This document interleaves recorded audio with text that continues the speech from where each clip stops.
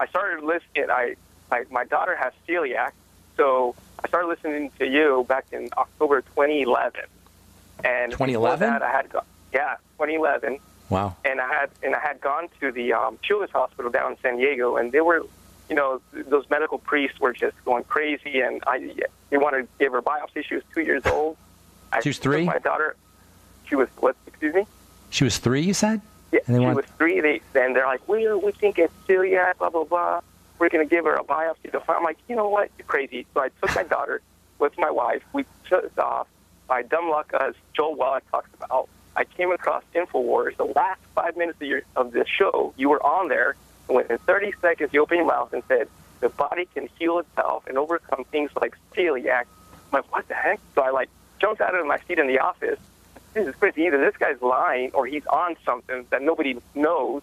So I started listening to your show, Bight Side Ben, instantly bought the BTT, instantly applied everything you talked about to my entire family. Within a fifth of the BTT, my daughter's celiac went away. Wow, that's awesome, and she doesn't have it anymore. I mean, we give her BTT. I started the healthy start pack. I did the food diet, and all our friends are like, wow, you guys are really healthy. What is that you guys do? Hey, man, I listen to Bight Side Ben, go to this site. I apply everything he learns, blah, blah, blah. I do the healthy start pack. I got the CEO pack. I started pushing longevity products, and then they're like, yeah, that's cool. We'll keep eating unhealthy, and because we love being sick. Dude, you gotta apply.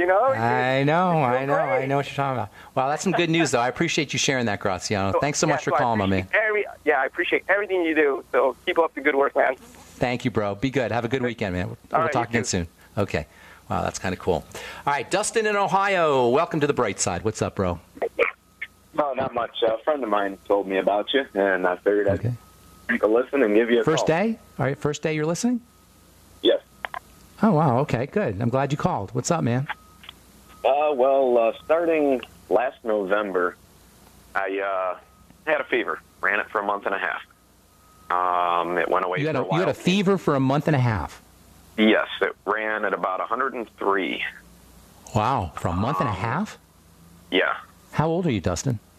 I am 35. I was 34 last November.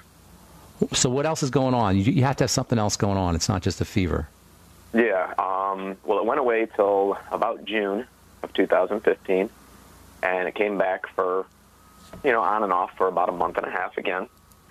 It went away for the month of July, came back in August, every other week, and then now for the last month and 1 week, I've steadily been running low-grade fevers.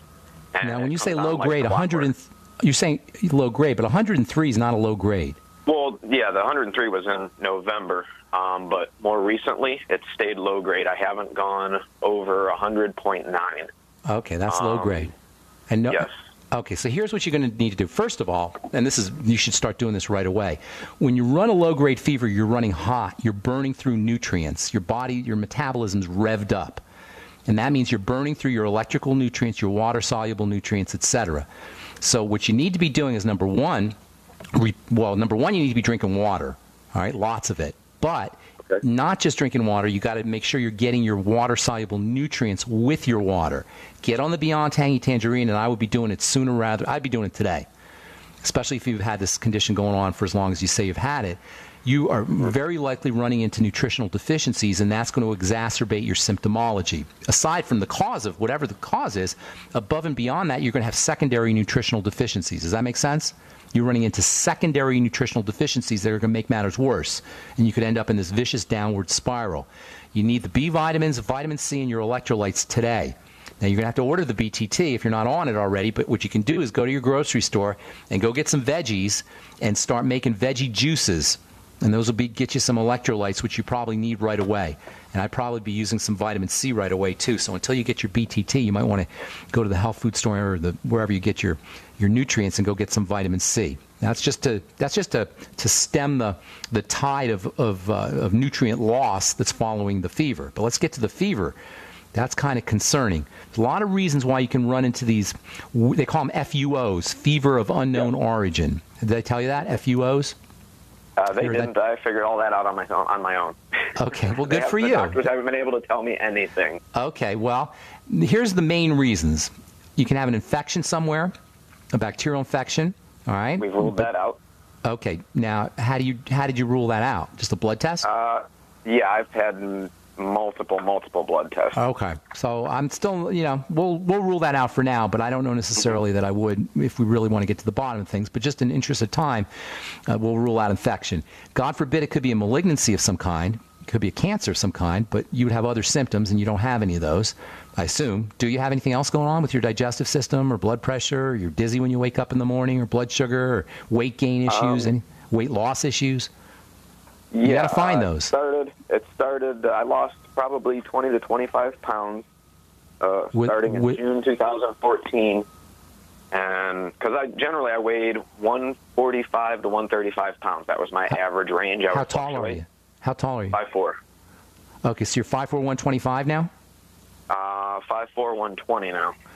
Okay, is it 120 lean and mean or 120 skinny? Got muscle on you? Are you working out? Yeah. Doing any? No, I'm not working out, but I'm still toned. Okay, you're still toned. Okay, so we'll rule out any issues for the dramatic weight loss as long as you're still muscular and toned. It could also be some kind of a blood vessel disease. Sometimes that can do it, and it can also be some kind of you said there's no bacterial issue or viral issue, although I'm not convinced. Those usually are the causes. What other symptoms do you have? That's the key. Now, I don't expect you to answer that right away because you're going to have to search for it.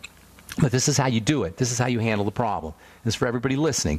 When you have some kind of mysterious issue, you have to put together a picture of symptomology. And I always give this, I love this analogy. It's like you sound young, and you're only 35. You probably don't know who Bob Ross is. He was a painter who used to be on television, and he would show you how easy it is. I used to watch him when I was a kid.